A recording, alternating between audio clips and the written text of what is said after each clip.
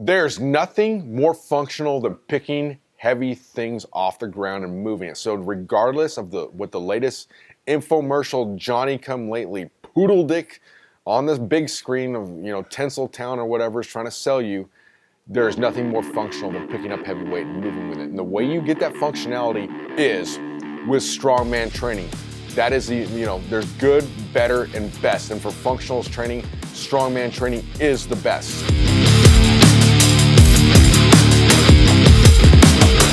So I love using strongman training with my tactical athletes and stuff. That's what they're going to encounter. They need to be able to do that stuff.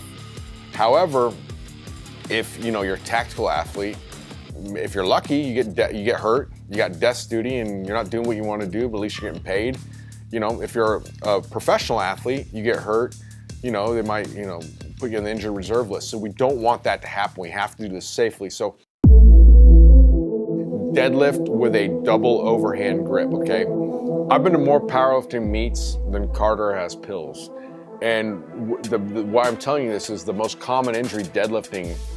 If you ask somebody on the streets or, the local redneck bar turned, local trailer turned redneck bar kind of place, or anywhere in between, what they're gonna tell you is the most common injury deadlifting, is your back. That's not true.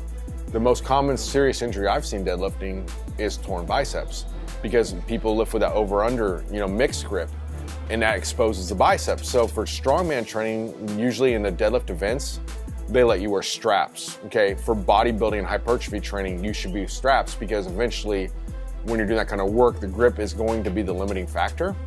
So it's from that safety standpoint, we can go, you can use a hook grip, or you can strap up, because you're gonna get the grip work when you train your farmer's walks and things like that. So I'm not saying like, be the goofball, 90s bodybuilder, banana hammock, like Smith machine bench pressing, rolling the straps on and, the big hoopla. We don't need to do all that crap.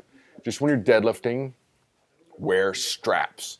It's gonna be more symmetrical development. Your grip's not gonna limit you for the sake of hypertrophy or endurance besides the grip. And it's just gonna make things safer. So if you're not doing a powerlifting meet, either wear straps, use a hook grip, okay? Next, be careful. Okay, so never flip a wet tire is what I always say. It's, that can be, I've seen that happen when people get hurt, and you do not wanna be flipping wet tires or doing any of the strongman events on a real, so the next one would be pay attention to friction. So we'll tie these two together.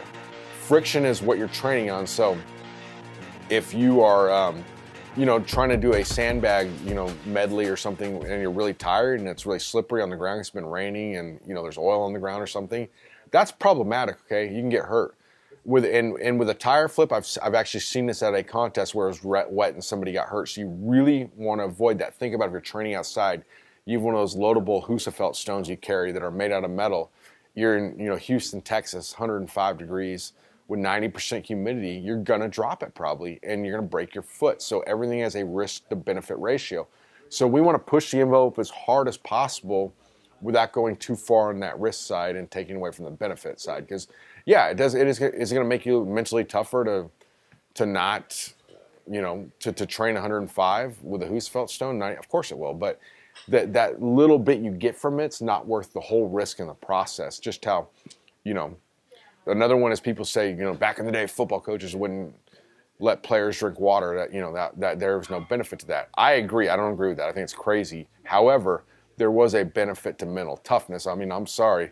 Some fullback's not going to come out of the game saying, "Give me some Vagisil" if he's practiced 4 hours in the heat with no water. I mean, that's going to make you tough. I mean, not good. I don't recommend doing this because people can die and all sorts of things, and we don't want to see that happen.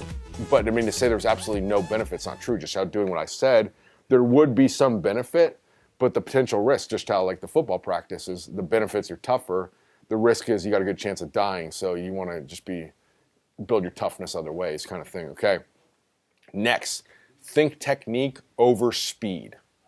And eventually, especially if you're not competing, you have to think technique, because a lot of times in a competition, it might be, hey, you're lifting this 250-pound stone over, some sort of barrier like 48 inches, 50 inches in the air. Boom, over it. So you have to do as many reps as you can, say in 60 seconds.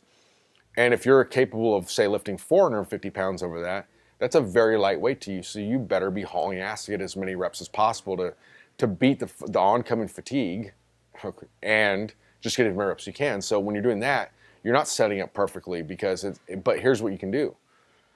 First off, you're not competing. This is a no-brainer. You have to, like, if you're picking up a stone, a sandbag, you can tear a bicep or something. Get everything locked in and do it. Okay, this is not taking away from your explosivity. Like when you actually pick it up and go over the barrier, you do explode.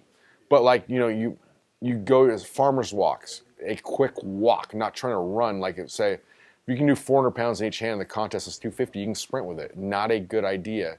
If you're just training for recreational or occupational purposes for that matter.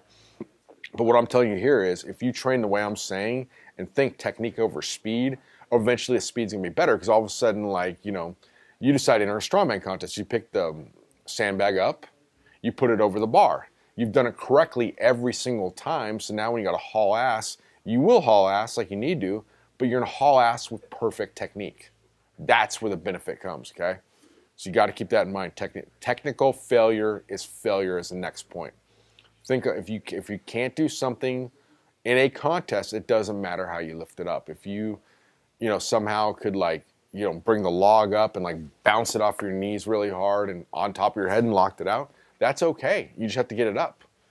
But that's not how you train. So anytime you fail technically, view that as failure and dial things back. The only time to make this not the case is if it's in a competition and you're competing to win. Okay? And finally, think in terms of making reasonable jumps in your progress. What I mean by that is no one's going to go into the gym today, max on the bench press, say at 200 pounds, then attempt to do 400 pounds, 3 weeks later. That can happen in strongman because you become more proficient in the event. So I want you to take smaller jumps, like pretty big jumps, still like 10% jumps. So if you're deadlifting 500, that'd be 550 the next workout. Then after that, 615, so on. So I'm not saying don't take jumps, but if you're doing yoke, say you're not really familiar with the yoke and you're moving with it, you got 500 pounds on, all of a sudden you feel proficient on it, you want to try 900 in 2 weeks, you get your body used to it. Just take those 10% jumps, do it safely, master technique, and strongman will have you ready for anything.